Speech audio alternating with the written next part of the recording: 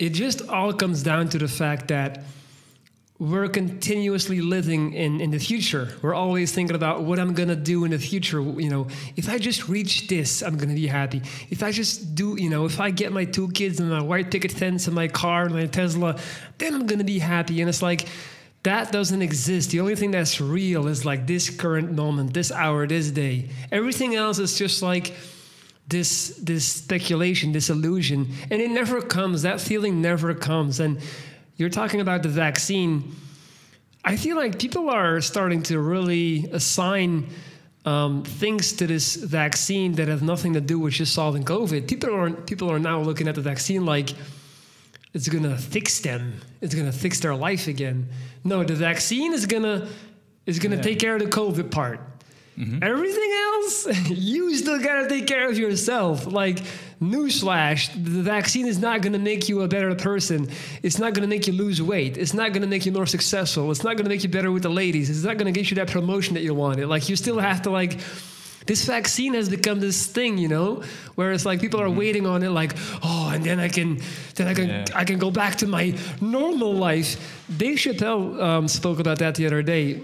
He was like, people keep talking about, you know, going back to normal and you know, once the vaccine hits, he's like, have we forgotten how shitty things were before Corona? Have we forgotten? Like, he was like, the world was messed up way before Corona. Yeah, it's interesting. Maybe we'll appreciate the world more after Corona, and especially social contacts, I think. At least I would. I mean, that's something I've learned. That, yeah, social contacts are really important. And just to go out for a drink on a Saturday night is super important, man. And it's yeah, you appreciate it so much more now. And, well, yeah. I do think in some ways the coronavirus will have a beneficial effect on the world and how we view the world and how we behave ourselves. And it's not everything will be bad after it, but yeah, the economic crisis after it, I think it will, yeah, it will be huge. Yeah, it's gonna be super interesting, and then we're living in the future, man. Like, we're gonna look back on these times. We're gonna talk about this pandemic to our grandkids, like, man, it was biblical. Like, everyone had to stay inside. We're gonna, it's gonna be, and a part of me is kind of like grateful that I'm able to live through all of these things and witness it and learn from it, because it's happening, man, right now. Like, maybe one day people will go back to this podcast decades from now to try and figure out what the mindset was like of the average Belgian male during the lockdown. You know, we're just like, and it's important that we have these conversations and that we document it. Yeah, because maybe we're ushering into a new era where these kind of pandemics are more custom. Because you know, also because of climate change and the permafrost that is melting.